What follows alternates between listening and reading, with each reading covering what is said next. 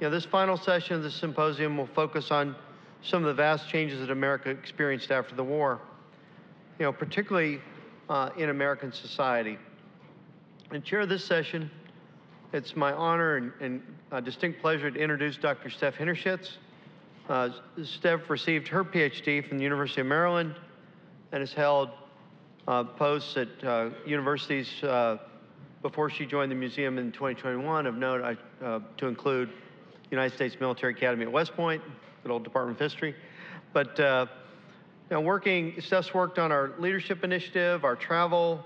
She's contributed to our articles, public programs, and it was a privilege to have her promoted to senior historian while she was here in the Institute. Sadly, she's moved on and joined the team at Maxwell Air Force Base, where she's now with the Air Command Staff College as she goes forward. But some of you remember our 2021 conference. Steph presented her latest book, Japanese American Incarceration, and was really instrumental in our behind-the-scenes effort to complete and to integrate Liberation Pavilion. As you take all those galleries and the themes and the messages and really try to make relevance of how the war changed America, in addition to America's role in the world. So certainly we're sad to see Steph move up to Maxwell, but as always, we're proud of that, and we're proud to have her part of our network of alumni, graduates, historians, and interested folks. But with that, we're going to turn it over, ladies and gentlemen, to our final session for the pre-conference symposium, Dr. Steph Hinnershitz. Thanks, Steph. Thank you, Mike.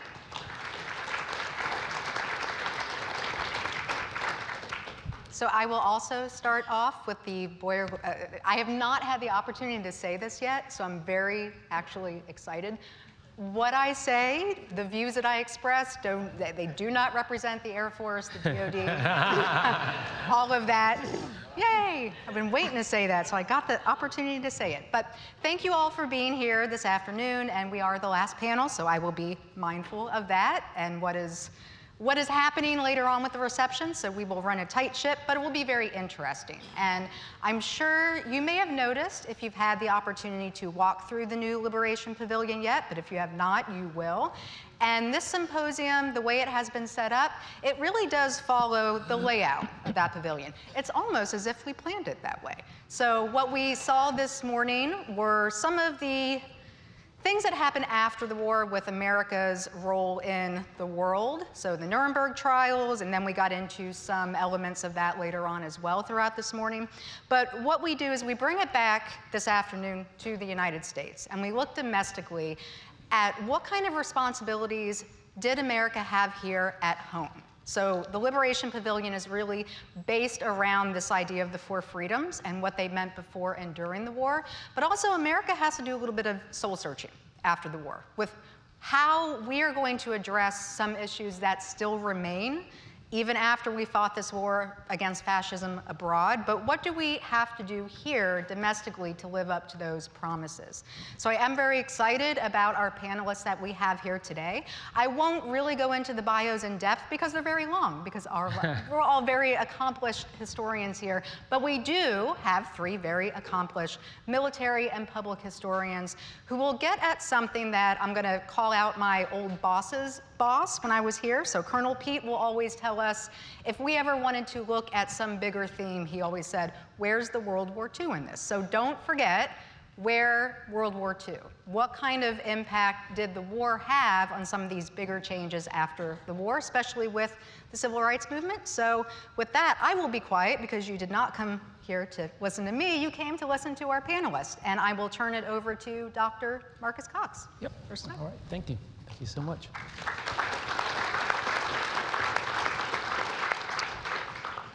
Thank you, Steph. Thank you, everyone, for being here.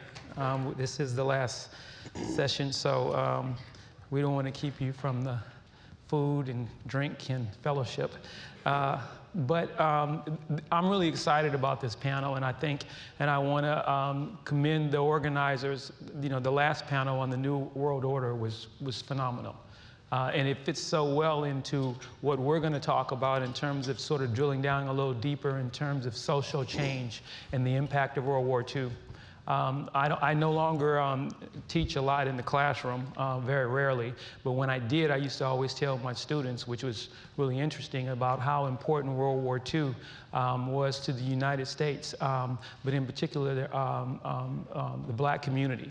I would often say that, you know, all of the social movements of the 1960s all came out of World War II. The political, social, and economic changes that took place. In particular, the Civil Rights Movement. I'll start off by just telling you a little bit about myself and sort of move into GIs, foot soldiers, and as civil rights activists. I didn't serve in the military, but my grandfather, Matthew Trahan, he was in the United States Army. He was enlisted in 1941. He was from Rayne, Louisiana, which is outside of Lafayette, the Crawley area for people in Louisiana. He graduated from high school and was working in a sawmill in 1940 when the war started. He decided to enlist in the war, and like many African Americans, a lot of the motivation was to support the family. Of course, you were just coming out of the Great Depression. There are not a lot of jobs and opportunities for African Americans, and the military service was a job. It was salary, it was clothing, it was food, and like most GIs or soldiers at that time, they would take their earnings and they would send it home to their families, who were probably in dire need. Well, my grandfather, he did that. He served in the U.S. military. He was out in the South Pacific for much of the World War II. And then afterwards, he served in the military till 1972. So he served 30 years. My mother was a military brat. They lived in France. They lived in Germany. My older brother and myself was born at Fort Bliss, Texas. My sister was born at Fort Rucker, Alabama. And so my grandfather was a military man, and even after he retired, he maintained that structure, that discipline, and also helped him start numerous businesses. But so as I was growing up, I had a healthy respect for the military and knew that it had a positive influence, at least on my family. One of the things that I used to be impressed with is when he would return home and go back to Opelousas, Louisiana, and Rayne. His brother and sister-in-laws and family would always, you know, sarge this, sarge that, and ask him to tell them about the places he's been, things that he was able to do in the military. And I think, you know, as an African American in the 1930s and 40s, and by the 1950s, my grandmother and my grandfather and my mother lived in Germany in a 3-story house, and they had a white maid. And that, of course, obviously was unheard of from somebody from a rural part of Louisiana, an African American. So the military afforded not only him, my grandfather, to travel around the world and see things, but it had a tremendous impact economically, financially on the family. He was able to put his siblings through college. One sister graduated from Grambling State University. She became a school teacher. Another sister he put through college at Southern University. She became a school teacher. And then, of course, my mother and all of us went to college. So again, the connection between military service and the personal uplift of our family was always really, really important. But I often would wonder, and I would ask my grandfather and try to have conversations at least about why would African Americans fight for the right to fight? It didn't make any sense to me. During the 1930s, 40s, you know, even during the 50s, African Americans are second-class citizens. Not only do they don't have the right to vote, they're still being lynched and being attacked. And so like I said, I never was in the military, but as I decided to get my PhD in Northwestern in history, I started to wonder what should I do my dissertation on. And so I decided to do my dissertation on African American attitudes toward military service. Again, why would African Americans throughout history fight for the right to fight? It didn't make sense to me. And like Judge Judy always says, if it doesn't make sense, it's probably not true.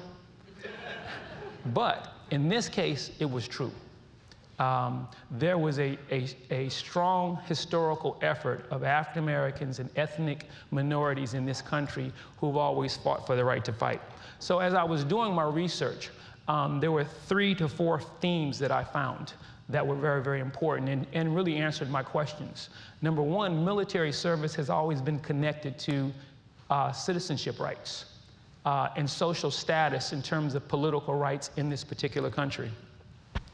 And not even just in the United States, but also in Europe. And you can trace it all the way back to the ancient Romans and the Greeks.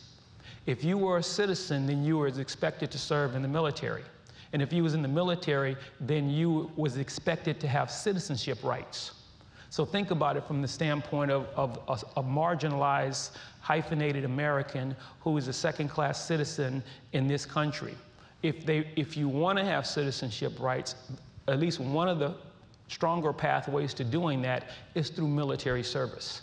Now, that doesn't necessarily mean that the military, you won't experience the same things you experience in civil society, because we all know that the military is a microcosm of society, and therefore anything that's happening in society you will see in the military.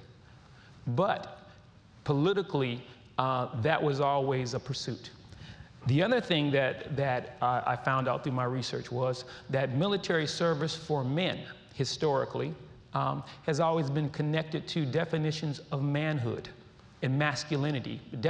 And so, as African Americans in the antebellum period and as slaves, most often that they were feminized and routinely described as being the children. And that was primarily because they were considered to be dependents. So historically, in terms of gender definitions and roles, a man is someone who does X, Y, and Z. They're not a dependent.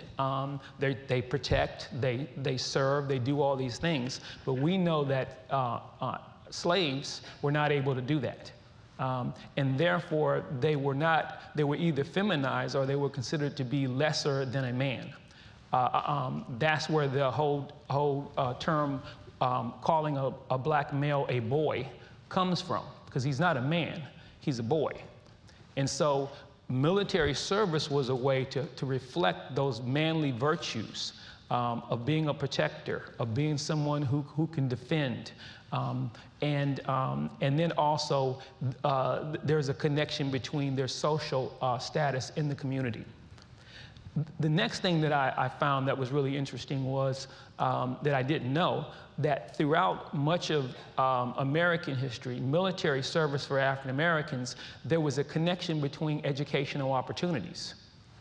So during the Civil War, when slaves would sort of run into Union camps, in a lot of those camps, even though it was not official or wasn't sanctioned, many of those camps, U.S. colored troops, regiments, had a school within there where they had individuals that taught the slaves how to read and write.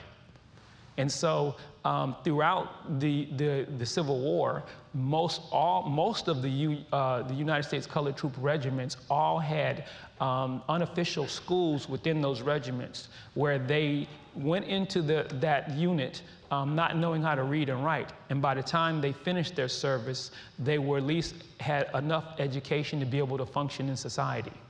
After the Civil War, you have a lot of historically black colleges, universities that were established by former Union soldiers, African Americans, because they wanted to also promote education and literacy for African Americans, but also it gave them economic opportunities as well.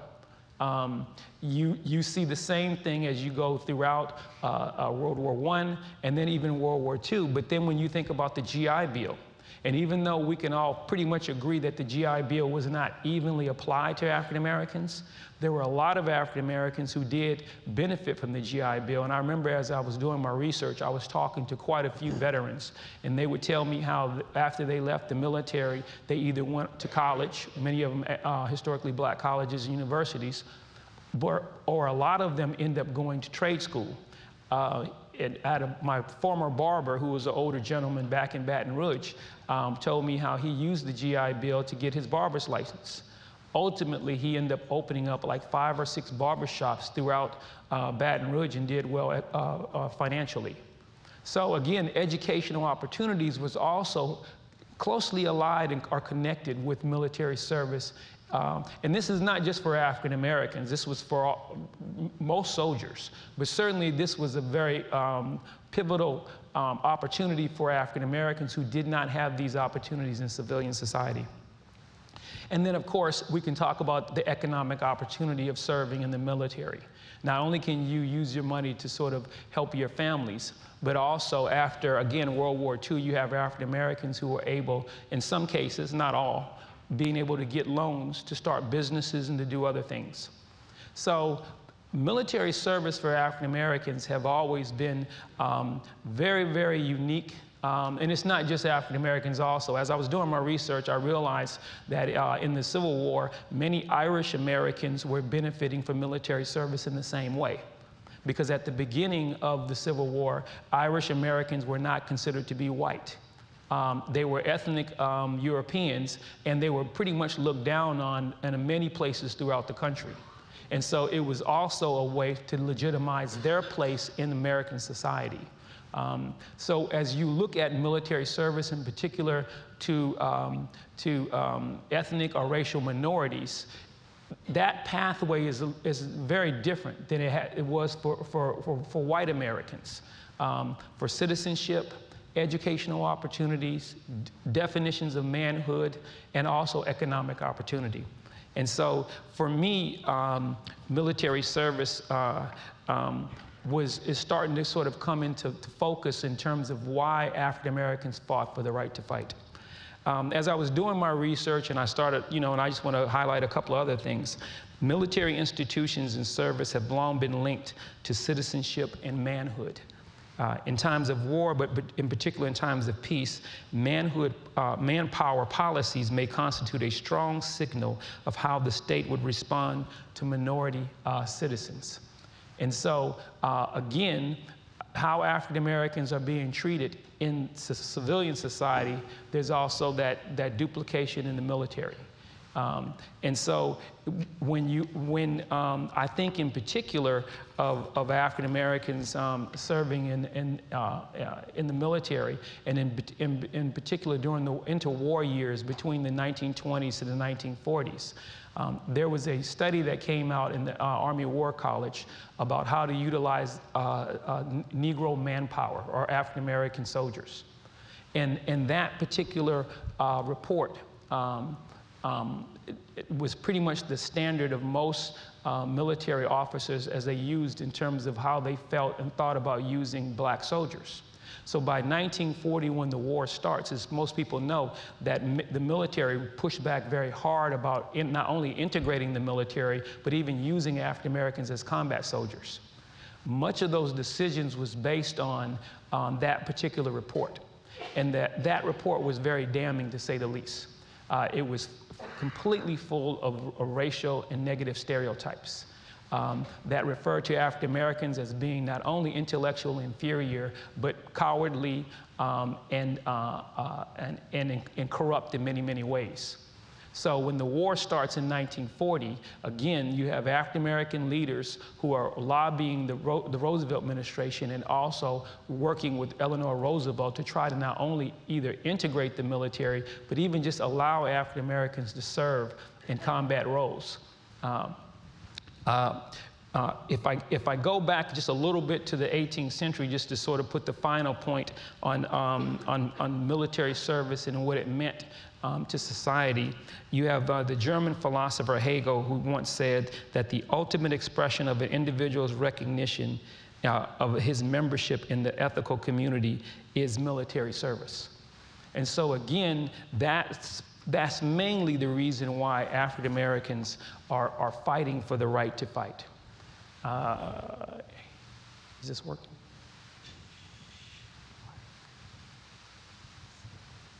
I thought it was the big one. As I said, okay, cool, thank you. Thank you. Good. All right. So, and this particular slide just sort of highlights some of the things that I was saying, but I want to call your attention to the picture there. You have it looks like a British soldier, African American in a British uniform with the Union Jack behind him. And what's significant about that picture is that it reflects an African American who's serving in the British Army during the American Revolution.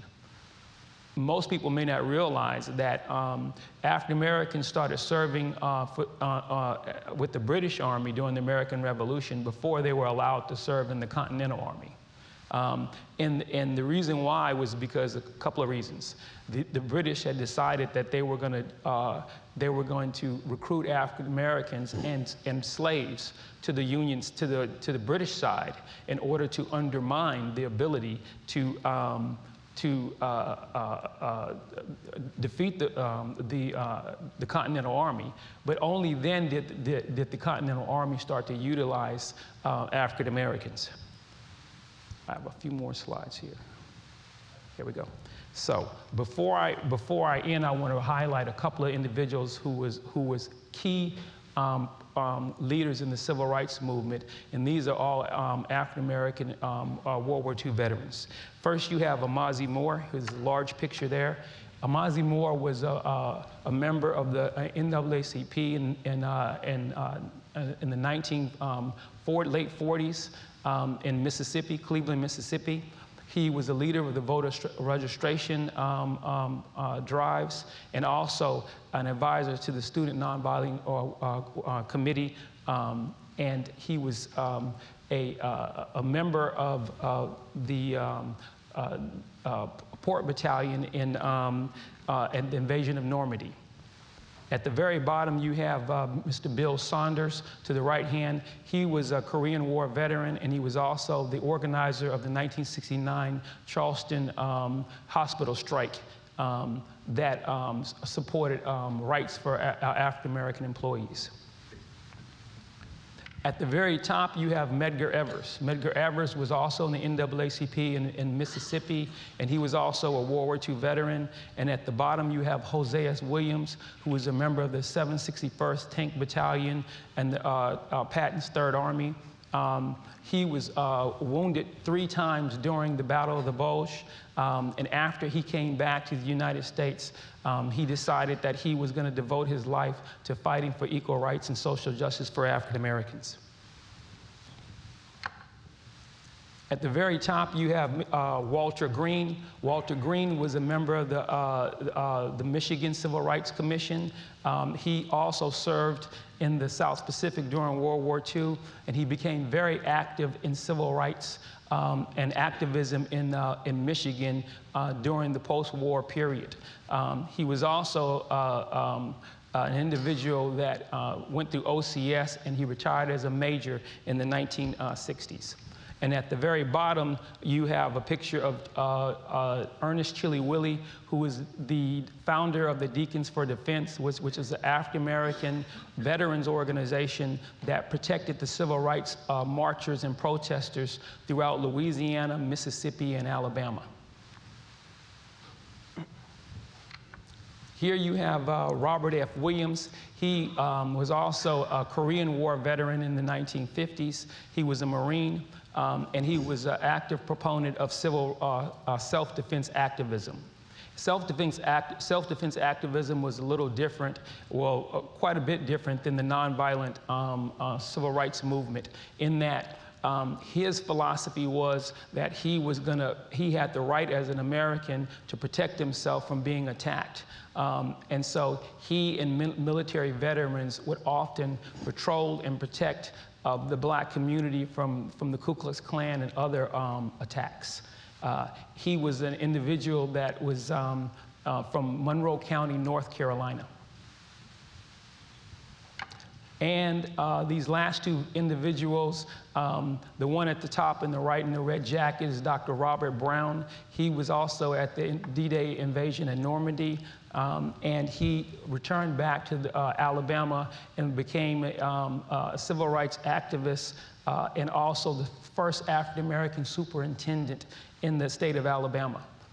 And at the very bottom to the right is Johnny A. Jones, who came back from the United States. He was also at the D-Day invasion in an engineering battalion, and he came back and became a staunch supporter of civil rights, but was also one of the attorneys for the Baton Rouge bus boycott.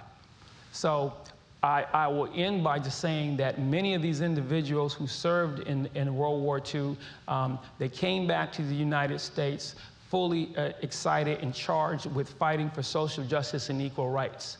That long history of citizenship, equal opportunity, and African Americans fighting for those causes, you see throughout not only American history, but certainly after World War II, as they came back and confronted social injustice in their communities.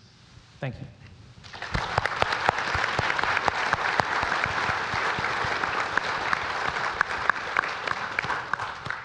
So we'll turn it over to Dr. Vuic next.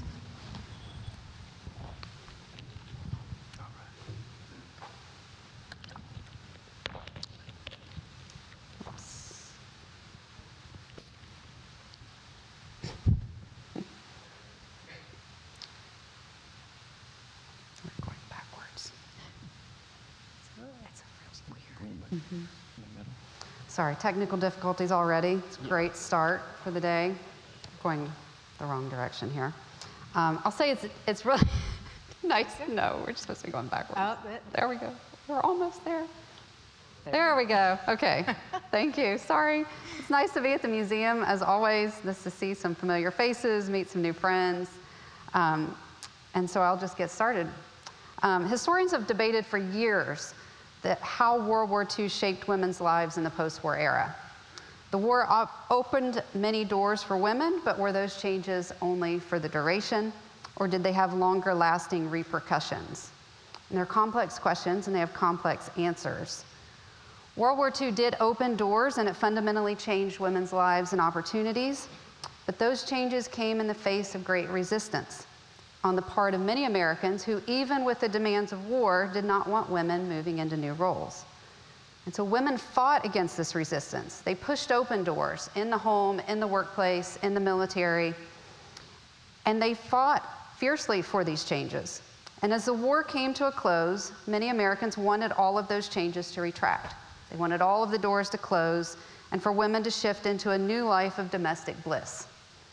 Many doors did close, but not all of them, and not entirely. The war didn't spark this kind of permanent, immediate cultural changes that you can see in other aspects of American society for women. Post-war changes for women were more personal. They were changes in attitudes and an expansion of how women understood their own capacities. Women of the World War II generation planted the seeds that bloomed in the next generation of women who marched and fought and advocated for permanent changes in women's lives in the home, the workplace, and the military. So today I'd like to look at 3 specific women, each of whom played a role in World War II in their own ways. There are only 3 among millions of women, but I think their lives embody the kind of nuances and complications that the war had for women in the post-war era. Now, for Americans who deployed overseas, and even for those stationed far from home, home was what the war was about, right? Home was, when you asked American servicemen and women, why are you fighting? They said to fight to get home, right? Sure, they wanted victory in the war, but they fought to get home. Home represented everything good in the world. And for a lot of those folks, home meant women. And so early in the war, the American Red Cross made plans to send home to the boys at the front in the form of 6,000 Red Cross volunteers like Gretchen Schuyler. These women went to every theater of the war. They went all over the world. They served coffee and donuts. They danced countless dances. They mended some hearts. They might have broken a few others. And Gretchen and her group supervised some clubmobiles that followed the American invasion of Normandy, and then followed Patton's Third Army as they moved through France, maybe even serving some donuts to Jose Williams. This was tough work, right? For women who had been enlisted to symbolize home, they served far from it. And they did all kinds of work and had all kinds of experiences that they would not have had at home. It was dangerous, exhausting work, and they loved it. Gretchen loved the work and she looked forward to going home, but she had some trepidation about how she would fit back into what she called polite society, right? How would she adapt to home after having been to war? As the war came to a close, many Americans expected that post-war life would look a lot like the home they had imagined. And we often think about a return to home, but as we heard in the earlier panel, thank you, Professor Cohen, the post-World War II home was a brand new model, right? This was a new model of young families, of families living apart from extended families like they had done before. And this new model of the family, the nuclear family, was really embraced by a lot of Americans as a bulwark against the communist threat and the newly sparked Cold War. Of course, it's an ideal. It's not attainable for many, but this is the standard against which most women were judged. And Red Cross women went on to do many things. Many of them went back home. Many of them had families. They married. They had children. And in this way, Gretchen stood out. Gretchen actually went home and was a professor of physical education at Boston University. She played on the U.S. National Women's Lacrosse team. She was a decorated athlete. She did not mold back into the image of home that she had represented in the war. Even those who did were often separated from others of their generation who had not gone to war. And this was particularly true for a lot of the women who had gone to war, but this experience separated them from a lot of men of their generation who had not been to war. And it's interesting to me to think about this idealized image of home, particularly when we think about all of those women who left the home to work during World War II, right? We often think about these women as Rosie the Riveters, some of which we think of in this very idealized, unrealistic manner, some of whom conform to the more realistic version of Rosie the Riveter. One of these women is Beatrice Morales, a mother of 4 from San Bernardino, California, who took a job during the war at Lockheed. Her husband was not so thrilled that she had taken the job. She came home and told him she took the job, and she said he hit the roof. He was one of those men that didn't believe in the wife ever working, and he was not thrilled, and he never actually came around to the idea of her working. But Beatrice was determined, and she loved the work. Now, her husband was not all that uncommon. In fact, at the beginning of the war, a lot of social workers and so-called experts advised against married women and mothers taking jobs. And even by 1943, in the midst of a national conversation about labor shortages, 70% of married men opposed war work for their wives. That's why we had a propaganda campaign to convince the American public that women workers were necessary for the war effort, that they would continue to look like this, somehow, in a factory, and that they were temporary. There was a lot of concern, particularly about mothers going back to the home. Now, before World War II, there were exactly 5 women who worked at Lockheed. But wartime demands necessitated hiring new workers, women included. And so when Beatrice Morales entered the workforce at Lockheed, she joined 19 million other women who worked for wages during the war.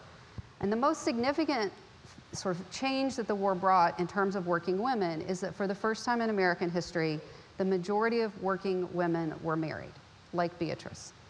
On the other hand, Beatrice was in the minority of working women, right? While we think about Rosie the Riveter, women in the defense industry, the vast majority of women who worked did so in clerical work, sales, service work. Only about 2 in 10 women who worked during the war worked in industry. But those were the coveted jobs because they paid more, they were clean work, they were secure work, they were union jobs, right? 2 of 10 women. And these were particularly appealing to women like Beatrice and to African American women who had been excluded from more secure jobs in the past. All of this was a huge change for women like Beatrice. She had not been out much on her own. She seldom traveled without her husband, but every day she took the streetcar to work and she faced what she called a daunting work experience. She said it was exciting and it was scary all at the same time. And she was assigned to rivet P-38s. And on her first day of work, great introduction to work, she was assigned to work with a man who told her that she wasn't worth the money she was paid. But that experience made her even more determined to excel. And so she learned basically all of the jobs at Lockheed, worked her way up through the plant, and did all of this exhausting work, and at the end of the day came home to a house full of children. Now, as I said, her husband never really got around to the idea of her working. And so late in the war, when 2 of her sons became ill, he blamed her, told her it was her fault the boys were sick, and so she left Lockheed to take care of the children. And in that way, she did fit the national pattern, right? Fears of economic decline, as we heard, meant the government wanted all men employed, and they needed to keep production high, right, to increase demand for consumer goods. And ironically, all of that demand for consumer goods, for washing machines, for vacuum cleaners, led women right back into employment. So initially, while the percentage of women workers dropped at the end of the war, within a few years, there were more women working than had worked during the war. Only now, they were in pink-collar jobs, right? They were in less secure, less unionized, less stable, lower-paying jobs. And Morales was one of those women. She was never satisfied to be back at home, and as soon as those 2 boys were better, she started looking for work again, but she was unfulfilled in all of the work that she found. Finally, in 1951, in the middle of the Korean War, with wartime industry again at Lockheed pumping up, she was able to get back on at Lockheed, where she stayed until she retired in 1978. And throughout the war, she found great satisfaction in her work. She described herself before the war as just the mother of 4 kids, that's all. But I felt proud of myself and felt good that I could do something. And being that it was war, I felt I was doing my job. Another woman who was doing her job was Jean Holm, who joined the Women's Army Auxiliary Corps in July 1942, barely 2 months after it had been formed. And when she left for basic training at Fort Des Moines, Iowa, it was the first time she had left the Pacific Northwest. As she recalled, she was given 3 options in basic training. She could become a clerk typist, and she had no intention of learning how to type. She could become a cook or a baker, and she didn't plan to spend the war behind a stove. Or she could be in the motor transport. So off to motor transport school she went, where she was selected for officer candidate school. Any of those 3 options were pretty radical for women at the time, because until World War II, women were only permitted to join the military as nurses. Women had served in other capacities in earlier wars, but had done so mostly as civilians and only in temporary roles, not as members of the military. So as you look in 1939, 1940, even 1941, as the US military prepares for the war, every proposal to create women's auxiliary corps met fierce resistance in Congress, from the American public, from all sectors of the American society. It was only the attack on Pearl Harbor that forced Congress to acquiesce. In the wake of the creation of women's corps, hundreds of thousands of women joined the women's units that followed, and each of them was a volunteer. Holm herself understood the historical significance of what she was doing. She said, "We felt like pioneers. We knew we were breaking new ground." But the laws that established the corps ended at 6 months after the war's end, and so immediately the military moved to demobilize the vast majority of these women, Holm included, who enrolled in college with her GI Bill. But again, the Cold War is heating up almost immediately, and the military knew they needed women's corps again. But again, even with all of the service of women in World War II, even with Eisenhower, even with Nimitz coming out in support of these women's corps, it took Congress 2 years to approve the Women's Armed Services Integration Act, which finally allowed women to serve in the regular military on a permanent basis. It was a profound moment in the history of women in the military, and it's one of the most direct, like absolutely direct, significant consequences of World War II for women's history. After the bill passed, Holm got a postcard in the mail asking her if she wanted to join up again. And so she joined the Army, served for about a year, and then switched to the Air Force, the newly created Air Force, where she began a long career that ended in eventually she became the director of the Women Air Force in 1965.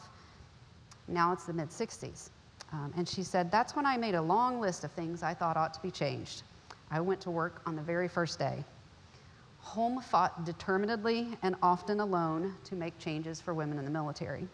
She fought to eliminate the caps on the numbers of women who could serve, the brass ceiling on the ranks they could achieve, to expand the jobs women could perform, allow women in ROTC, in the academies. She fought all of those battles, and she led the way. In 1971, 29 years after she joined the military in World War II, she was promoted to the rank of Brigadier General. She was the third woman to hold that rank. And a couple years later, she was promoted again and was the first woman to wear 2 stars in the US military. She said she never dreamed of that possibility. In 1942, I thought I might be lucky to be a buck sergeant, she later laughed. Following her retirement, she continued to advocate for women in uniform, and her work and her impact is evident today in the opportunities available to all service women. Not every woman who participated in World War II had such a direct legacy in the post-war world as did General Holm, but World War II showed us ordinary people doing extraordinary things, as they like to say at the museum. And sometimes what was extraordinary was the ordinary. It was the day-to-day work of ordinary women who knew the significance of their work, even if others didn't, and even if many didn't like it. Women show us that war's legacies are complex. World War II both opened and closed doors for women, but perhaps more importantly, it also changed women, like Gretchen Schuyler, Beatrice Morales, and Jean Holm, on an individual basis.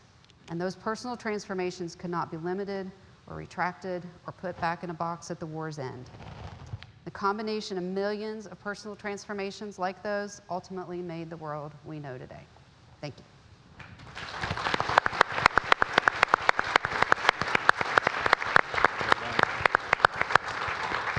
Right. Thank you, Kara, and then we'll wrap up with David's presentation.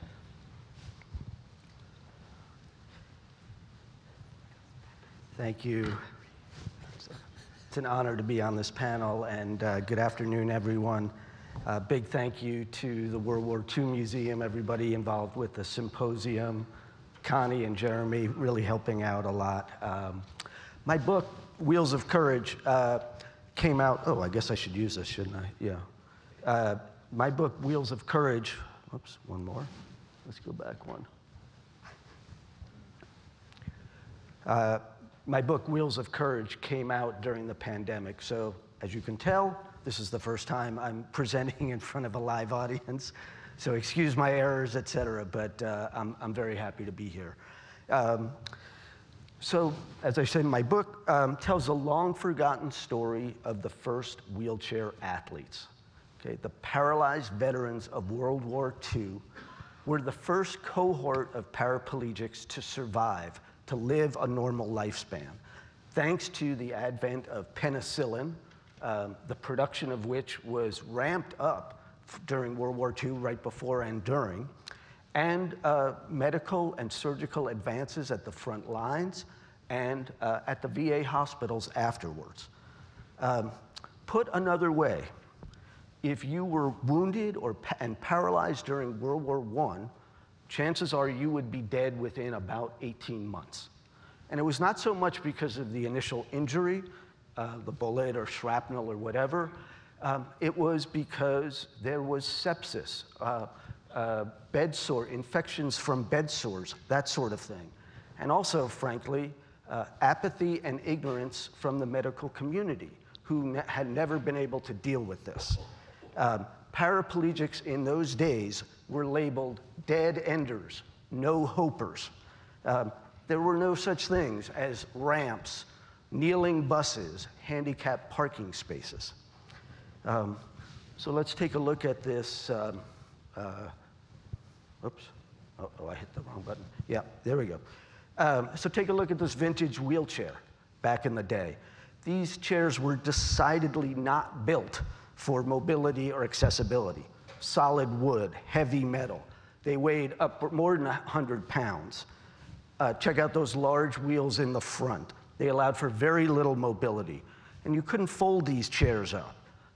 You couldn't have access. You certainly couldn't play sports with them.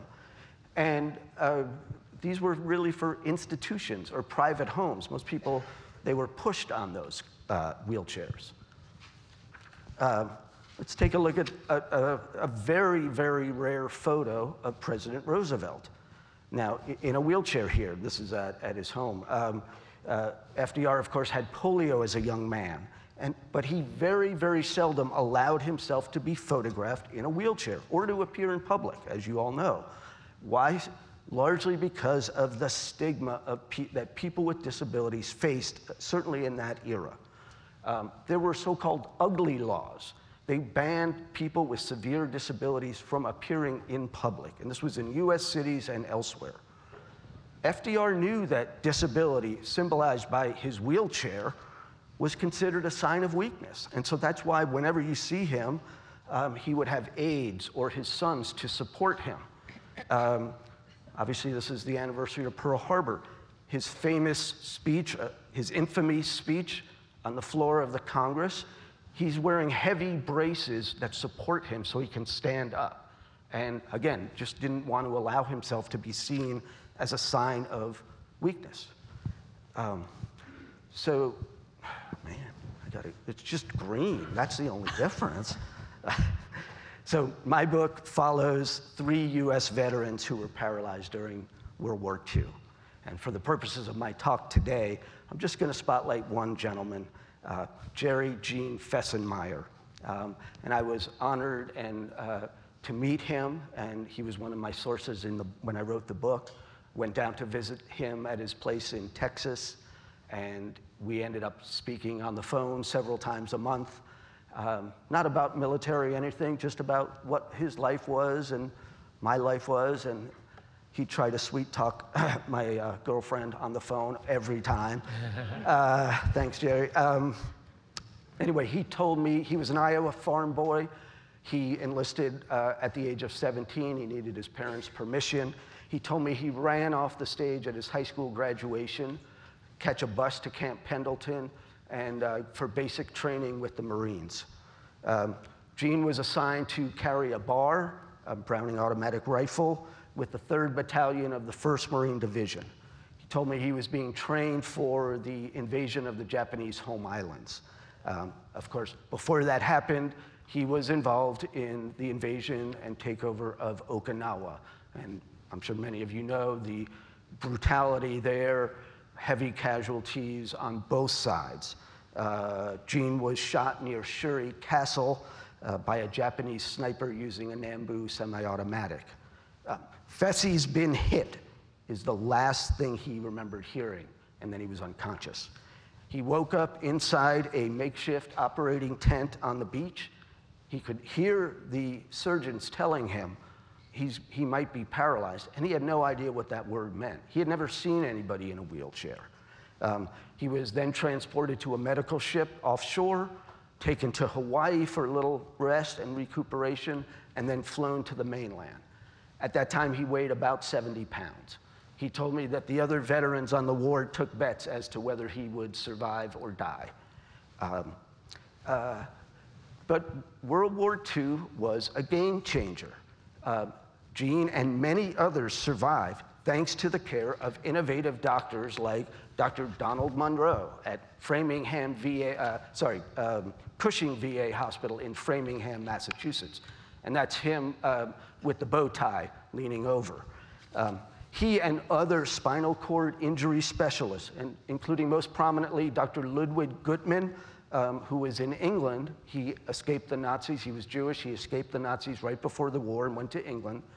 They espoused a new philosophy, a new holistic philosophy on the treatment of paraplegics, treating each patient as an individual and tending to his unique needs. And just a quick aside, and I go into this in the book about spinal cord injury. Of course, everybody knows the spinal cord, how important that is on our bodies. But the different wounds, different places, if you're injured high up on your neck area, that's going to have much more damaging effects perhaps than something down below. So you had all these different, and the spinal cord being such a conduit to other parts of the body, you had several specialists dealing with it. You had a urinary specialist perhaps, a kidney specialist, all of these people working. The nurses themselves, and you see the nurse there, were vital, 24/7 care for these men. And they were segregated in their own paraplegia ward. You can't see it on that picture, but they invented a new bed that would rotate so that they would actually be upside down, but that was to alleviate and make sure that they wouldn't have bed sores, because those were the things that would lead to disease, et cetera. They also, the doctors and the staff, they worked really hard to boost morale, okay, to counter the stigma of of disability. Remember, Gene and others were young men, okay, in the prime of their lives. They had sacrificed their bodies for our country, and now they're faced with fear, doubt, what? Many were distraught. Could they hold down a job? Could they have a wife? Or could they find a spouse? What about having children? Would you be able to? Essentially, what the doctors were preaching was hope, healing. Your life isn't over. With the new drugs and treatments, and actually the support of VA, government, and remember, in the early days after the war, the head of the VA was Omar Bradley, appointed by Truman, right? So you can go back to school on the GI Bill and become a lawyer, businessman. Arte Bulova, as in the watches, he opened up a watchmaking school in New York City for paralyzed veterans to learn the craft of watchmaking and watch repair, which was a vital industry back then. And they also played wheelchair basketball there, the Bulova Watchmakers, a very, very good team. They also encouraged the men to organize themselves, and they did so. They formed the Paralyzed Veterans of America, PVA, which still exists today and is a massive force, based in DC, but chapters all over. So this is basically the beginning of a new branch of medicine, rehabilitation medicine. For the first time, doctors and physical therapists encourage paraplegics to get out of bed and exercise. Working up a sweat, they found, not only improved one's body, but also the mental makeup. And you can see these exercises. It's about strengthening the neck, the shoulder, the arms, which are so vital for someone who's lost the use of their legs. And that soon led to competition. And this is a photo, historic photo, 1946, one of the first ever wheelchair basketball teams. This is in Birmingham VA Hospital in Van Nuys, California. They formed this team called the Flying Wheels. They were followed quickly by the team in Cushing and then all over. As paralyzed veterans at the other VAs heard about this, they formed their own teams, organized games, leagues, etc. One of the gentlemen I wrote about is on that team, Stan Denadel. He went back to UCLA, earned his MBA, one of the first MBA students there, and was a hugely successful businessman for Bank of America. Just want to check out those wheelchairs. See, those big wheels are in the back. Those are made of aluminum, 45 pounds, and the backs are made of fabric. And so it was easy to fold and maneuver and accessibility. And last point to make on this, basketball was the perfect sport for wheelchair athletes. It's a smooth surface. It's big enough to contain 10 players. And they could start moving and moving fast. And they also fought to keep the baskets at 10 feet, which was sort of a symbolic way. That's the normal regulation. But they fought to keep that. They didn't want it to bring down as if, oh, we can't manage that. And as part of my research, I shot baskets in a wheelchair, and I can tell you it's very difficult until you get that practice. And here's Dr. Gutman in England. This is his first games. He's using archery as a way of sport, and again, helping the neck and shoulders and arm muscles. And here's Gene Fessenmeyer. He's the one on the far right wearing #1, smiling with the basketball. And he ended up at the Corona Naval Hospital in Southern California. And he played on one of the first wheelchair basketball teams. That's the Rolling Devils.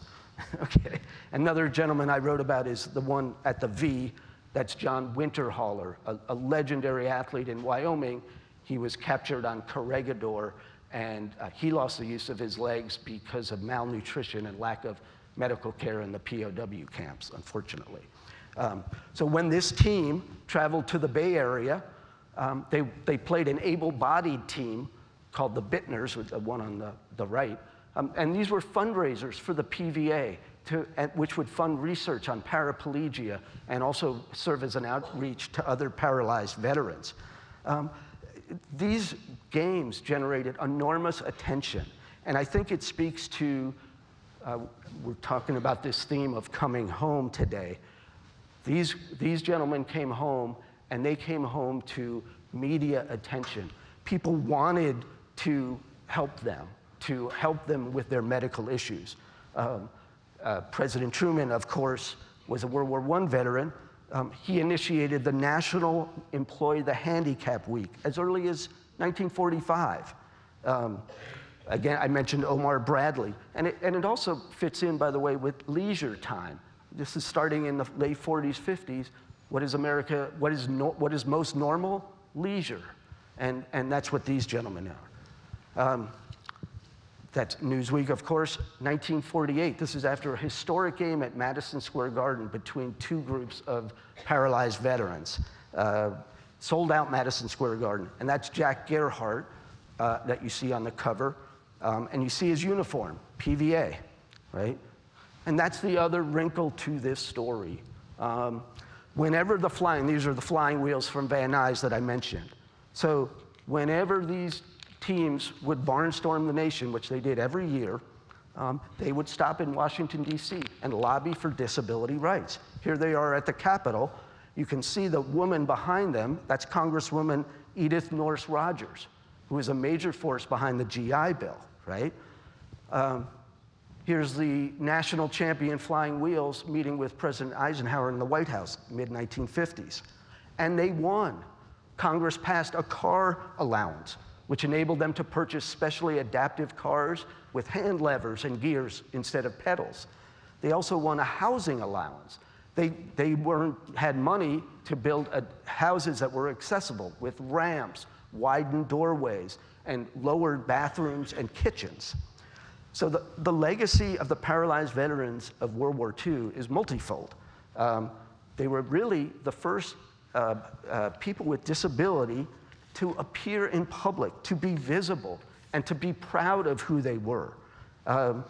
They also were one of the leading forces with disability rights, leading to the passage of the ADA, 1990, signed by World War II veteran President George H.W. Bush. And as I said, they were one of the first people to compete at sports at the Paralympics, Paralyzed Veterans Olympics. So that starts really in '48 with Dr. Goodman. And I'm getting to the end of this.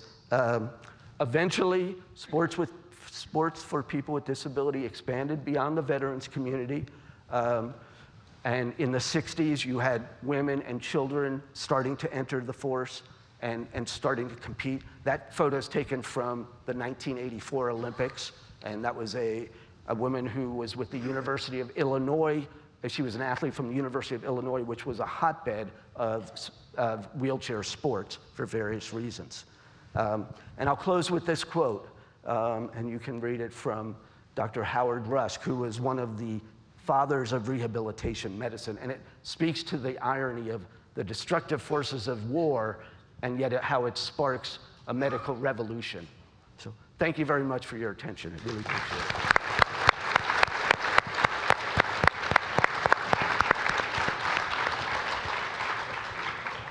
Right, so thank you to our panelists, and I'm actually going to follow the lead of Dr. Hitchcock earlier, where I have a million questions that I could ask, but instead, I want to make sure that all of you have time to ask questions, and I'm just going to offer briefly 2 observations that I think can tie everything together. And actually, it's not really hard to tie all these papers together.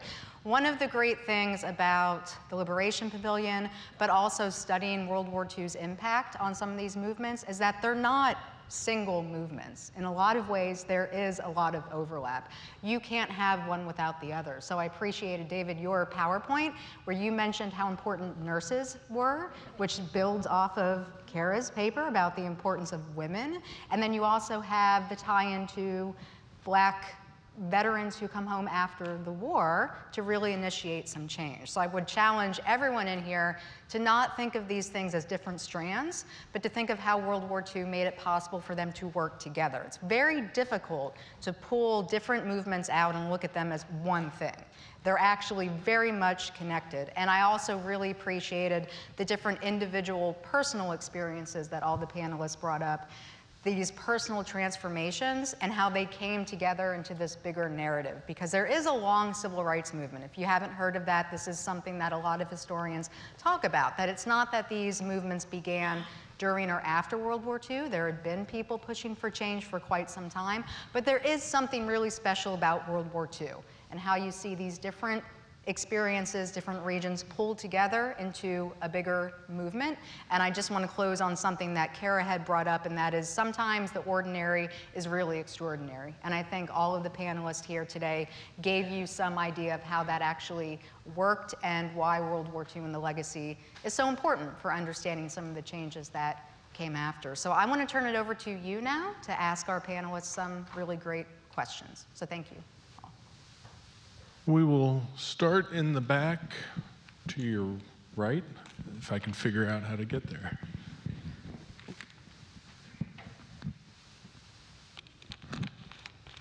Hi. I was just wondering if, Mr. Davis, if you are aware, Frank Lloyd Wright designed a home for a World War II vet who was paralyzed in Rockford, Illinois. And I was just there for a tour not too long ago. I just thought that was very interesting. It was completed in 1952, and it was designed so that anybody who came there would be seated at the veterans level. I just wondered if you were aware of it. I am aware of it, and I tried to fit it into the narrative of the book, which I was unable to. But yeah, it was that veteran was savvy enough to hire one of the most famous architect in the world to design an accessible home, and I've seen the photos of that, and it is particularly fabulous. But that housing allowance that the men earned and was passed by Congress, most of the people, I guess like everybody else, was just building in the suburbs. They had this was I live in Southern California, but in the San Fernando Valley, there would be pockets of areas that were, sort of a cul-de-sac of paralyzed veterans, in part so they could be near a VA hospital, so that if they would need medical attention. And then, of course, that medical center I talked about in Van Nuys, they moved it abruptly to Long Beach, California, and a lot of veterans were very upset about that. But thank you for raising that. That's an amazing example of accessibility. Next question is to your left in the very front row, far left, please. A comment and a question for David. First of all, I find it a little bit ironic that 3 future U.S. senators, Phil Hart, Daniel Inouye, and Bob Dole, all were in the same rehab hospital at the same time. And I'm sure that they were major forces for legislation that happened down the road. But my question is, to what extent did movies play a role in disability? I'm thinking of 2 movies, The Greatest Years of Our Life with Harold Russell, yes, an amputee, and then The Men with Marlon Brando in his first role. Can you comment on that? Yes, and I devote a whole chapter in the book to The Men, which is sort of the dark side of the greatest years, the best years of our lives. And he was the gentleman, Best Years of Our Lives, famous, won all sorts of Oscars. He was an amputee, and he lost the use of his hands in a training accident before the war, during the war, but in a training accident. That was, and people have seen that movie, I'm sure, very famous, and it ends in sort of this very light, everybody gets married, everybody gets the girl, and it's a very happy ending. The dark side is this movie called The Men, and that was filmed on location at Birmingham VA Hospital in Van Nuys. And Marlon Brando, it was his first starring role after he was starring on Broadway. This was the first role that he did. He trained in a wheelchair. He hung out with the guys, drank, and got into all sorts of trouble in Hollywood with them. But that's actually a very dark movie. And it shows, you know, he doesn't want to take part in the exercises, and he's sort of close to suicidal. Then he does take part. He plays wheelchair basketball in the film. He gets married, maybe to a nurse. I can't remember, or maybe it was, yeah. Anyway, but he gets married. But the marriage is rocky, and it's worth trying to find out. It's on DVD if you can find it. It's a very intense experience watching it. Thank you for your question. Next question is going to be to your left. Thank you very much. I'm a retired physician who did a lot of rehabilitation medicine in my day, and I found that one of the most difficult things is not medical and it's not physical, it's providing hope to these patients. Did you find that giving them the goal of playing in sports, participating in sports, helped stimulate that sense of hope? Absolutely, absolutely. I knew that. What I was trying to speak to was, it was trying to get these men to consider what is a quote-unquote normal life. And that includes vocation. There was a lot of vocation training at these VA hospitals, but a lot of it was, hey, let's play a game, let's play sports. And if you're a young guy in your 20s, I mean, what would you be doing? You'd be home playing basketball or softball or bowling or whatever. And by the way, all of these sports became adaptive sports. You can play, you can ski, you can do any sport now in a wheelchair or with whatever disability. So yeah, it was very much working with their psyche, working with their minds. And I think it was just much more difficult back then because these were the path breakers. They were the first cohort to move on. So I think the doctors and so forth had a big work. And you know, they wanted to do tough love. That was their philosophy. Come on, you guys, let's do it. And one last thing, and I hope there's other questions here for the other panelists. I don't want to hog this, but one last thing. A lot of these men, and this is what Gene would tell me and so forth, a lot of these men, the veterans, the paralyzed veterans would come home and go, you know what, I'm still alive. I left a lot of friends, et cetera, in Okinawa or wherever. I'm still here. I'm going to make the most of this. And I can tell you that Gene lived to the ripe old age of 90 with 3 marriages, et cetera. And one of our last conversations, he was negotiating to buy the property across the street from him. I'm like, what are you doing, Gene? You're 90, man. Come on. Next question is in the center aisle to your right. Dr. Cox, I'd like to know more about your grandfather. I know you said he was in the Pacific. I'd like to know where he was stationed, what kind of work he did, what rank he achieved, and what he was like later on in life when you were just a youngster. Please tell us about him. Yeah, sure. So yeah, he was in the engineering battalion, and his job was to build runways. And often I would ask him, you know, did he see combat or whatever? And I guess he did see combat because the Japanese would routinely attack, try to blow up the runways as they were building it, and then they would go back and they would build it. And so he was at Guadalcanal, he was at New Caledonia, and that was where pretty much his service during World War II. After World War II, he was stationed in Germany, and he served there for a while. They lived in France. I think he was at, trying to remember the post over in New York. But they were in New York, and then he pretty much, you know, spent most of his career moving around a lot. And after he retired, he went back to Louisiana and worked at Southern University, where he started a janitorial business. And me and my brothers, we weren't asked to work. We were told, you're going to work. And, but it was really cool because at the age of 13, we had Social Security cards and we had jobs. And he paid us with a check. I mean, you got to check just like everybody else in line. But he instilled a lot of work values in me and my brothers, and his military experience, and in terms of how he was viewed just within my family, it really encouraged me to want to know more about the Black experience. And why African Americans would fight so hard to be in the military, but to be frank with you, to fight for a nation that didn't really want them. One of the things that I forgot to sort of mention that I did want to mention, that many of those individuals that I ran through very quickly, because the time goes by so fast up here. I got to do a much better job of watching that clock. Many of these individuals, I was very impressed. Like Hosea S. Williams, he had a master's degree in chemistry. Robert Brown got a PhD at Berkeley, University of California, Berkeley. I mean, many of these military veterans who did come back and take leadership roles in the civil rights movement were very well educated, especially for that particular time, but even for right now. So you see this effort of not only wanting to make their local communities better, but also pursuing educational opportunities and encouraging that access for African Americans, but also just people who were disenfranchised.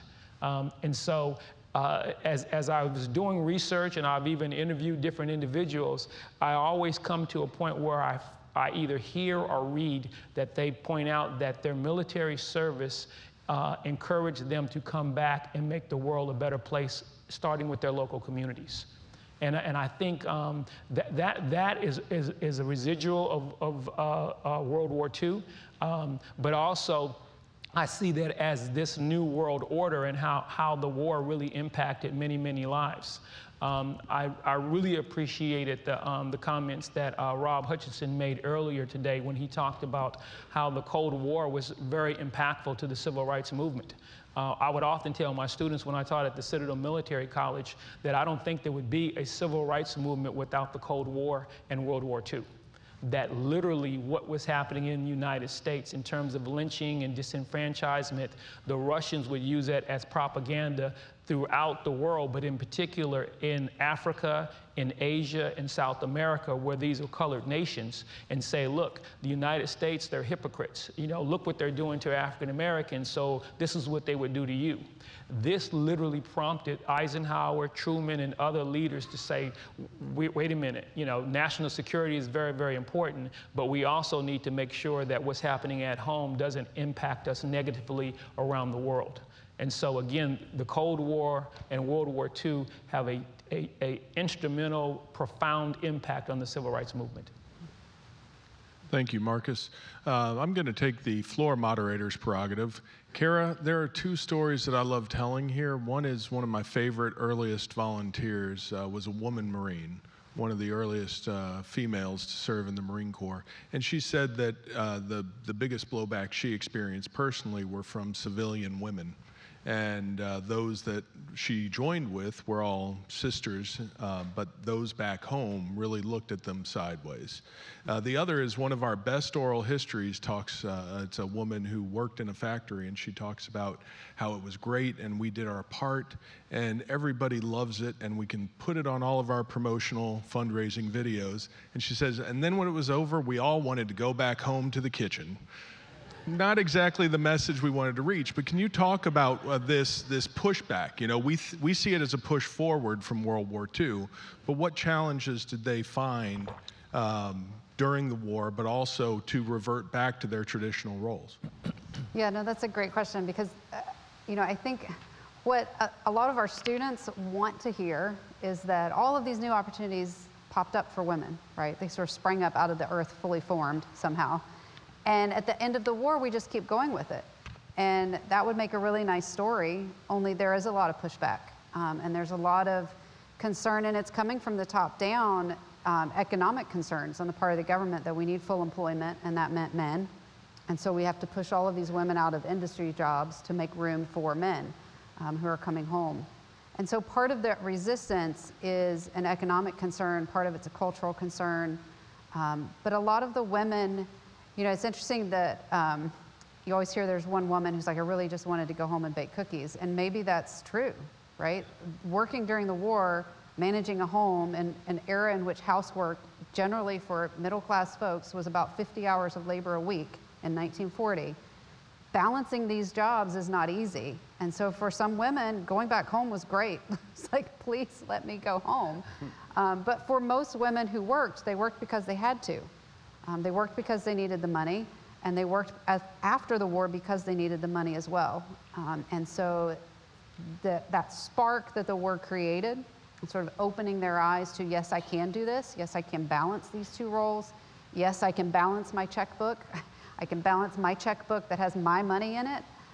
Those sorts of transformations don't go away as easily at the war's end. And I think that's where, thinking about the legacy of World War II for women in particular, we have to take a really wide frame. That change isn't an event, it's a process. It's something that happens over decades, over generations, and that happens one person at a time. Well, we have a question to your right towards the front. Oh, thanks to all of you for your excellent presentations. I joined the Navy in 1968, and the legislation under which I joined was that 1947 Act.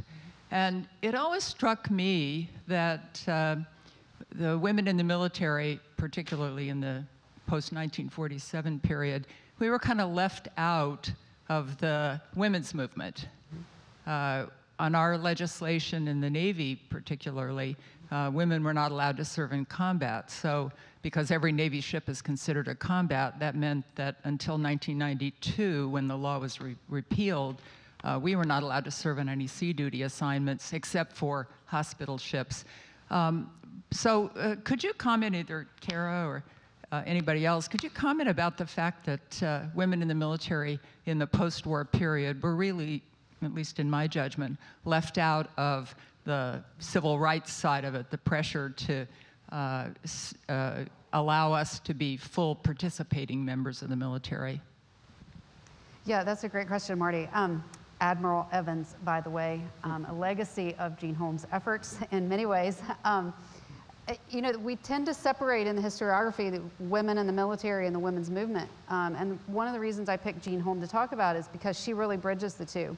And she fought actively against, honestly, other women in the military who had come up during World War II, faced a lot of resistance and a lot of criticism against women in uniform, and came out of that war with the mentality that we have to protect women, that we have to be very conservative and very traditional in what we advocate for, because that's the only way we're going to survive, and it's the only way we're going to keep women in uniform.